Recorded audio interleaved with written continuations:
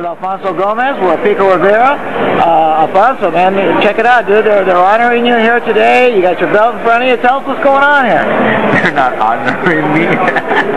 Nah, this is just an event in the city of Pico Rivera, which is where I used to reside, held together, bring a whole bunch of champions together so the city can come, meet, greet them. And here I am sitting at my table. We got Miguel Bastos over there. We got Charles Huerta. We have Freddy Hernandez. We got some people here, so we all here saying hi to the people. All right. Showing our appreciation for all their great fans. Maybe they're not officially honoring you, but it's got to be an honor for you to be here. It's definitely an honor for me to be here at the Boxing Superstar event. Like I said, I love these events. I like meeting the fans, and now that we made it a little bigger, I say we because my brother and the city of Pico Rivera made it together. But since I'm the guy that knows the boxers, I would like to connect to all the guys here. Right. So, I just want to say hi to the guys. Thank you for coming. When they see this video.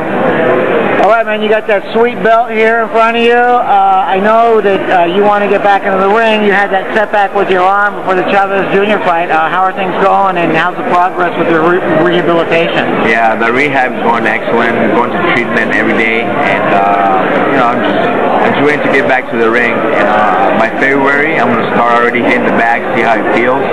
I already feel fine. I already feel fine to go ahead and start sparring and training hard, but you got to take it a step at a time, according to the doctor's notes. So yeah, I'm still going to therapy. I'm running, trying to stay in shape, and just waiting for the opportunity to pop up. It was a shame that the Chavez fight had to be put on the back burner because there was a lot of buzz going on there. But what it told me was that the promoters and the boxing fans are looking to see you in big, high-profile fights. So hopefully we'll be able to see something like that in 2011. Yeah, the injury with Chavez Jr. was very unfortunate. It was a great opportunity.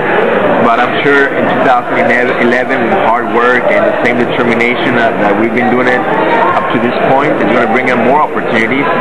And hopefully health will be on our side this time, and so we can take him and start getting the high-profile fights that we've been waiting for. All right, man. It's always good to see you. And by the way, speaking of being honored, I'm honored that you invited us out to come here and see you today. Okay, dude, really, from the bottom of my heart, man. You treat us good. Thank you, Will. It's always great to have you. You're always a great friend.